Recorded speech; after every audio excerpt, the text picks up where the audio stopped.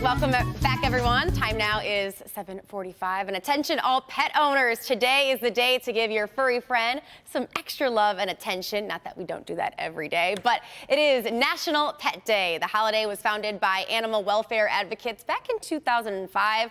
While loving our pet is something that we do every day, today is a good time to get some things done, such as going through your pet's toys and getting rid of some of the ones that maybe are no longer safe. It's also a good time to make sure that your pet is up to date on all vaccinations. And finally, today also represents a time for maybe some non-pet owners or those looking to add another furry friend to the family through pet adoptions. And for all of that, this morning we are joined right now by Dr. Mike Petty of Arbor Pointe Veterinary in Canton. Thank you so much for joining us this morning.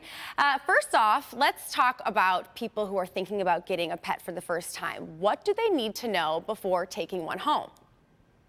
Okay, so you really need to look at the pet itself and see what kinds of things you need to do. If you've never had a pet before, it's a good idea to talk to either the breeder you're buying the pet from or your local pet store and try to get set up for it. All right, it's good advice. Okay, so when you're adopting a pet, how much time should you give to your pet to get adjusted to its new surroundings? Because I know that's a lot for a pet coming into a new environment like that. Yeah, exactly. You have to look at where they're coming from and what kind of animals you may already have in your house. Have they ever been exposed to another cat, another dog, a dog that's much larger than themselves, or if you're adopting an adult dog, and you already have a little dog like a Chihuahua or Pomeranian, how do they handle that? So, you always want to approach it with caution, especially when you're bringing an adult dog into your home. The first introduction should really be, with both dogs on a leash to prevent, any altercation and to see how things are going. Always give your cats a good place to hide. Cats feel more comfortable in a vertical world. So if they can get up high on something to get away, then there's less likely to be an issue.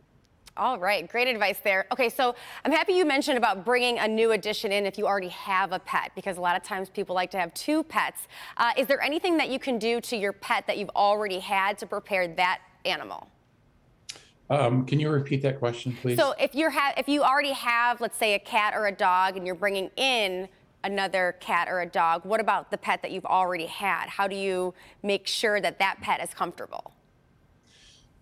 Correct. And, animals are incredibly territorial. And so you want to, if they have a favorite area, they have, a cat that likes to sit in a windowsill, and that's its spot, or a dog that has its favorite bed or couch or whatever, you want to really avoid the situation where the new animal thinks, oh, that's the place to be, and is going to take it over.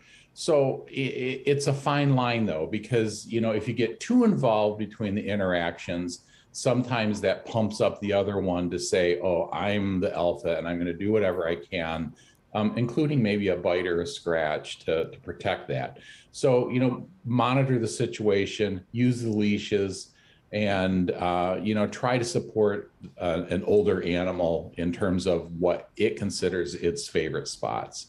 Awesome advice. Thank you so much, Dr. Mike, for being with us today. And I hope that this advice has helped you at home if you do plan on adopting a new pet.